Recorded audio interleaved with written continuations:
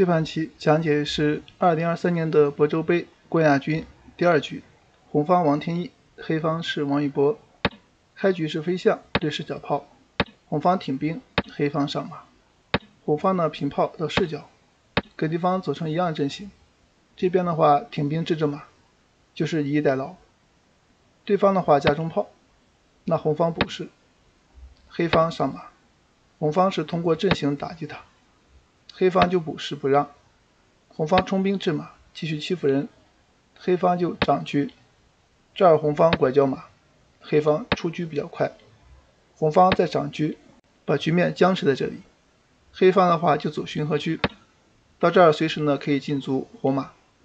那红方出车黑方这里就简单跟他换掉，意思就是让对方呀调形，但是你这个棋来个交换换掉之后呢进卒活马。现在红方一吃，黑方一吃，这儿红方的这个棋就上马。他算准了黑方不能够急于进卒，担心这个车9平7所以会被利用，他直接上马。因为这个棋这边也很厉害，所以红方也顾不得去吃这个卒。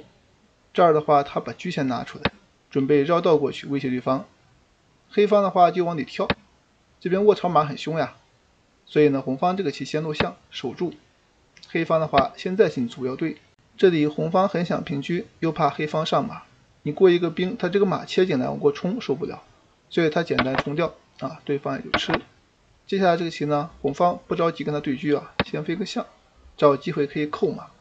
这儿的话黑方就先拆炮，那红方进车就准备抢中卒，黑方当然不让你一压他选择是飞象。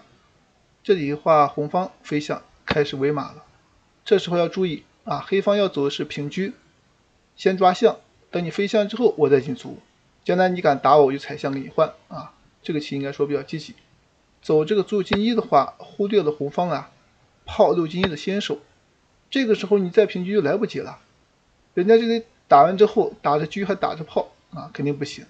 所以现在一打你吃着丢子，黑方不得已退，红方从中路撕开防线，对方你不吃再过来抓你的炮就要得子，所以非吃不可呀。吃完之后踩着炮利用它，对方只好退一步回马。这时候呢对方被困，很无奈的选择退回腰队。双方进行了转换之后，红方过兵，黑方闷攻他是准备退回去然后有一个打兵的手段，红方欲擒故纵给他来一个交换。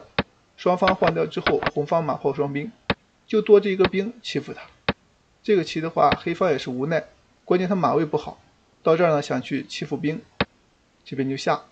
现在上马也不敢上丢着边卒，有这个卒就可以纠缠，没有这个卒就是单方面受制所以他很无奈上一盘棋就是没有卒最后是马炮双兵硬杀马炮。本局的话有一个卒，看看能不能守住。红方平黑方顶住，那么红方继续冲黑方他也冲，到这儿的话平炮，然后冲对方平。刚才我们说到这个棋如果能把这个卒吃掉，那就单方面碾压，所以黑方肯定不愿意。红方想骗对方，怎么骗呢？王天一套路太深，他会来假装我这里踩卒，那黑方第一感觉我要踩兵给你换，其实你一上马他踩卒还踩着炮呢，所以你踩完兵你吃不到炮，这样的话你丢鸽子肯定不行，但是你炮一走的话你卒就白丢了，所以他故意放你马上来就是为了消灭你的卒。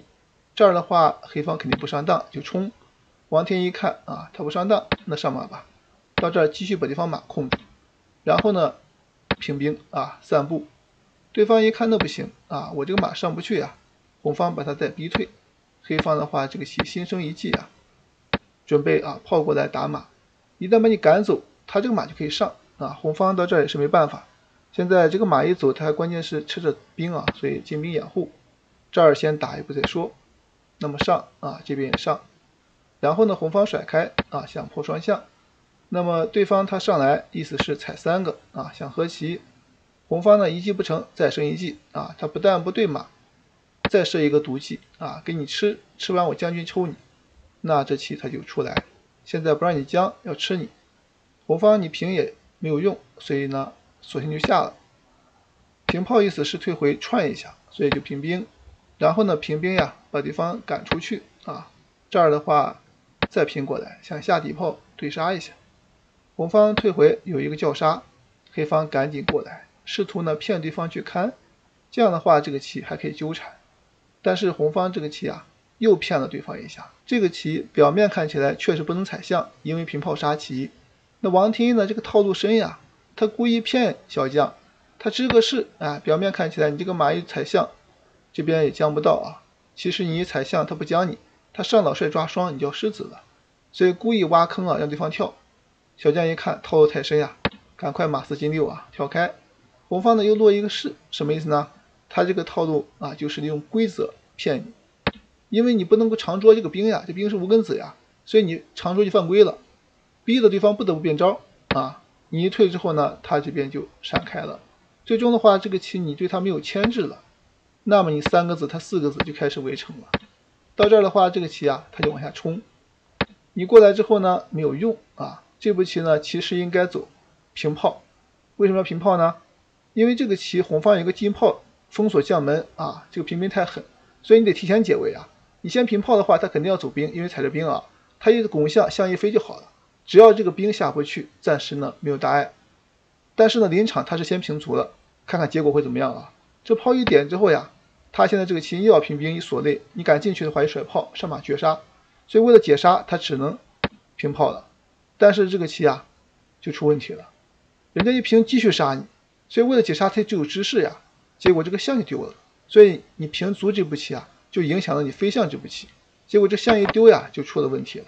到这儿这个棋就危险了，黑方退回想要看士啊，红方平兵一打，正常还得上啊，但是这样会丢子，为什么呢？走这儿以后呢，他这个棋啊还是甩炮啊，就往下冲，那你肯定得过来，对吧？现在要想办法对方下去啊，落士把他赶走，但是人家妙手一串会失子啊，所以到这儿也是一个输棋。但是比试战要顽强一些，临场的话他走马的进8，人家这里刚好一打，又是一个利用，你不跳都不行。跳开之后一下兵，这边有一个兵7进1杀，你上不去就有进啊，兵4进1再杀，等你上来之后呢，马后炮杀棋，所以这2个兵呀到底线反而还跳马后炮杀棋了，所以这棋真妙。对方看有杀招，只好落士解杀，结果红方呀直接弃兵砍中士，对方到这里看到杀招就认输了。这个杀招就是吃完之后呀，将军你非进不可，跳马就杀了。所以这盘棋啊，王天一获胜。